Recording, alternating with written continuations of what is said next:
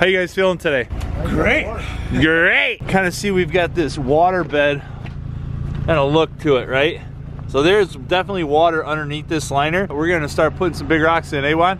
Yep. Yep, big rocks. Oh, one thing I want to show you also is fish caves. Fish caves, fish caves, fish caves, folks. You can tell it's cold. The water is frozen in the pond. Great. Should be a good day.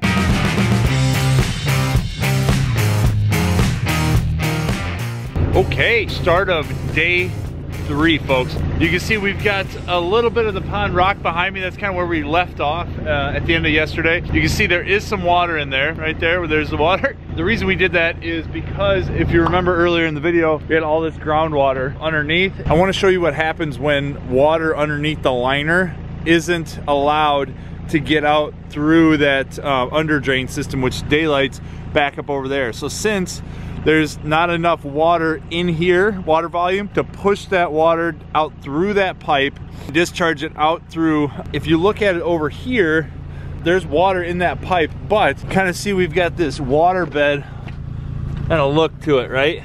So there's definitely water underneath this liner, been displaced by the water inside the pond here. Pipe and trench is completely full. Any water that otherwise would have settled in the bottom area has been displaced because the water inside the pond has occupied this space, pushing the water level up underneath here, which is exactly what we thought was going to happen, and it still has not rained. To alleviate that, what we would have to do if we wanted to get rid of the water underneath here, we would have to empty this. By doing that, we would cause a huge bubble underneath the liner where we've already done this rock. I'm not worried about the water underneath here because by the time we end up rocking all this stuff in, it's not too terribly bad. We'll end up putting more water in the pond as we're going, and eventually that white pipe back over there will discharge the water underneath the liner out. We got Juan over here today. We got Connor as well hustling. So we've got some fabric cut. We're gonna start putting some big rocks in, eh, Juan?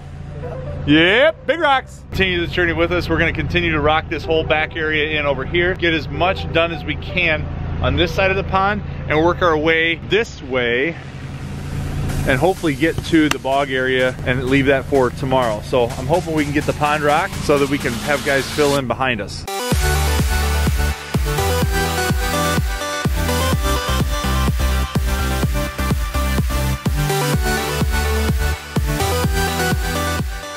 Ooh, that lighting is perfect for my face. I just wanted to step back and kind of show you the progress we made. Made incredible progress with only 3 guys. The Hellcat couldn't make it out today. His son Matthew is sick. So Matthew, I hope you get better out there, buddy. And Brian, make him some chicken noodle soup, will you? Maybe a couple candy bars. All kidding aside, if you remember where we stopped yesterday was we had this bottom section filled, and I think that rock was there, and then maybe that one over there. We ended up putting this flat piece in that goes straight down to about 2 foot depth, which is about the top of that rock there. So it's a nice sheer drop off. We're gonna end up carving one back in place over there, like a flat one that you can kind of let your feet dangle off of, and then the same thing with that. It's got a nice flat top that you can sit and let your legs hang. We ended up coming off of this rock, which was here, so we worked our way back this way. So you can see that we rocked the entire 2 foot deep section of the pond in. A lot of granite, a couple big chunks of moss rock. We ended up getting kind of our first edge rock over by where the bog is sitting. That's gonna really define that edge really nicely. Oh, one thing I wanna show you also is fish caves. Fish caves, fish caves, fish caves, folks. So down here, we took a flat piece of moss rock and ended up carving it in. So that is probably a good 4 square feet of space underneath there. And there's probably about a 12, 14 inch height from there to the top of the gravel. So fish will be able to congregate in there, get away from predatory birds or what have you. We ended up using the big gravel down on the 2 foot deep shelf. And then we've got smaller gravel on that shelf down in there that has water in it. As you saw this morning, we had kind of that water bed look. That has been alleviated. However, it's pushed the water that was underneath this section of liner up underneath that shelf. So as we're setting, we're making sure that we don't have any pinch points, nothing's point loaded, making sure we suck up any excess liner and that it's not taut when we're setting the rocks on top as we're going. We don't want to put any holes in there. So we're having to use gravel to help disperse the weight a little bit, but we've got a big chunk in here. Water level is right about there on that rock. So this top section right there will be out of water, and water level on this rock is probably right about there. just to give you guys all a frame of reference. This rock, we were trying to get a rock out of water that was kind of in front of the snorkel a little bit and in front of this rock over here. We're gonna bring dirt in up high and create like a little berm over here around this peninsula. This rock right here, water level is right about there. We wanted to get a couple kind of accent rocks where water goes all the way around them, where they're kind of sticking up out of water out in the middle of the pond. We got a heck of a lot of work ahead of us. But we are in great shape. We're just gonna keep plugging away. Hopefully Mother Nature cooperates and doesn't get too cold. Looks like maybe next week it's supposed to start dipping down into the low 20s. So might not be so much more sweatshirt weather, but parka weather. We'll see.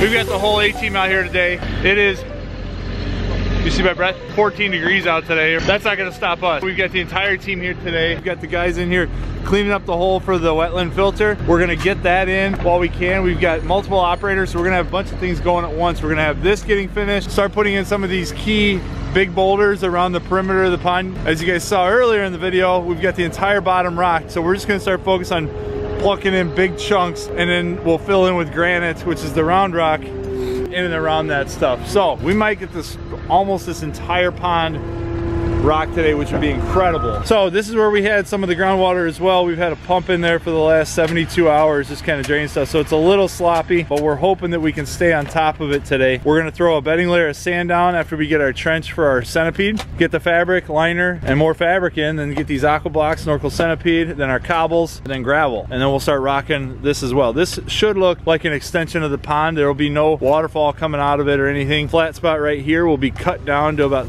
6-8 inches below water level, so little fish can swim back into the bog filter. How you guys feeling today? Great. Great.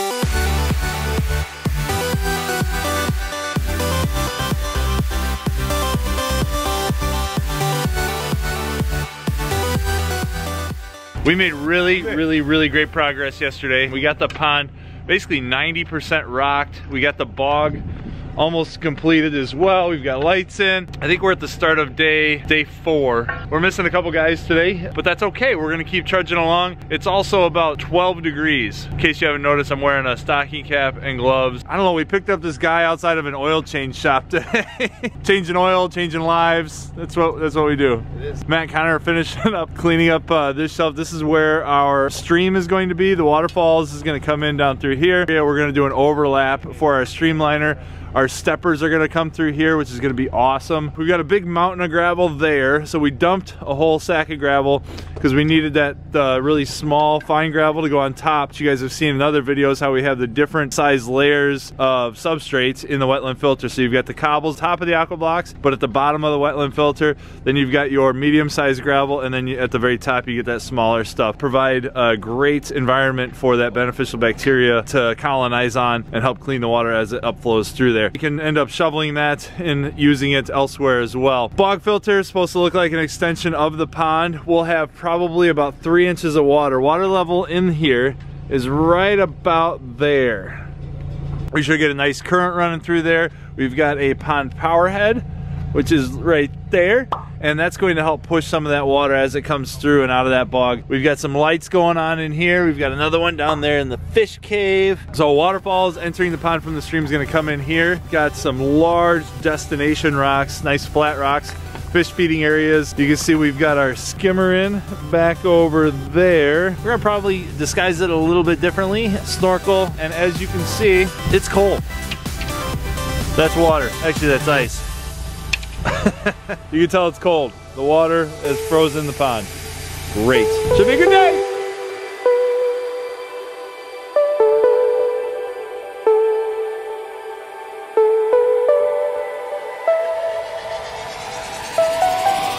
So we are back at it after a significant delay. We've been off the job for about a week now because of freezing temps. We are going to cut out the pooling area, which is where I'm standing right now, for the waterfall coming out of the biofalls right there to dump into. Real close to the patio, so we've got about another 10, 12 feet of stream area that we have to finish. We're going to start rocking it with some granite around a lot of those bigger rocks, the key boulders and the steppers that we placed where we left off last in the video. So that's where we're gonna start there, get this dug, fabric liner in, start rocking this upper pooling area. Then we'll get our waterfalls built, and then we will hopefully finish up that section.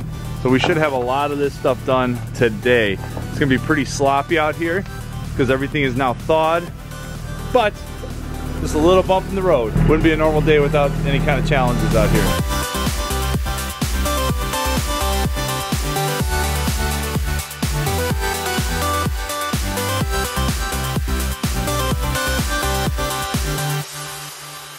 What's going on, everybody? As you can tell, we are unfortunately not at our job. We are at our shop in Aqualand. Basically, we're not gonna be able to finish that job this year. And we ran into a little bit of a snafu. It's kind of the nature of the construction business, right? Basically what happened is that in the town where we are putting this project in, we are required to have a contractor's license for the town. So legally, we are contractors, but don't have a contracting license for that town. We are already in the process of getting that all resolved. From here, it's a waiting game now. We will be back there in the spring as long as everything goes well, which it should, and we will be getting that project finished up for you guys. That's all for this video, and if you like what you see, don't forget to like, comment, subscribe, stay up to date on all our newest videos, and if you subscribe, you'll definitely be one of the first to know about this project when the final video comes out. So guys, thanks for tuning in. We'll catch up with you later. Bye.